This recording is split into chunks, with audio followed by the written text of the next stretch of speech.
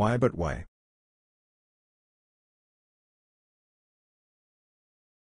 But when did we start using semicolon in Python? Python?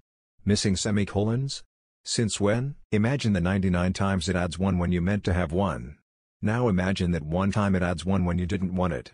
Our sudden chaos. Definitely a lot of people in this sub are not programmers. Because if I keep fixing it for you, you'll never learn, will you? My mother 1991 present. Smart. There are no mandatory semicolons in Python syntax, unless this 8 years old is writing C code. Doesn't JavaScript technically do that?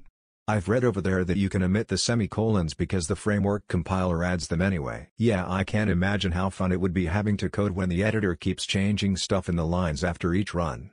Good luck debugging that. A Python syntax error due to missing semicolon. 13k upvotes strong evidence that there are no programmers on this sub, because as any developer could tell you, sometimes the problem the computer sees is not the problem you have. Python doesn't use semicolons.